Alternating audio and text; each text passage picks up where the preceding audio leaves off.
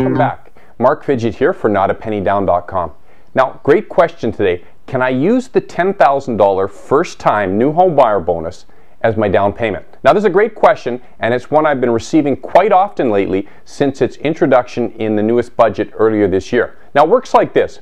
If you purchase a brand new home and you qualify as a first-time buyer, the government will send you a bonus check of up to $10,000. Now, to be 100% sure, I called up CMHC and I spoke to one of their underwriters. And this is what she told me. She said, because the refund check is not issued until after legal ownership has taken place and your down payment is needed before that, it wouldn't work. So I asked her, I said, well, what if a family member gifts me the $10,000, then when I get the bonus check, I gift the $10,000 to my family member?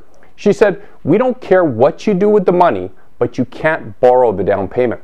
So I told this to one of my clients. She immediately went online, submitted a mortgage application, and under down payment she wrote, my parents will gift me the money, then as told by CMHC, I can do whatever I want with the refund.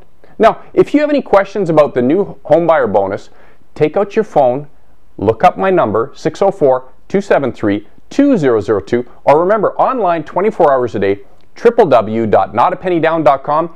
As usual, make it a great day, and we'll talk to you.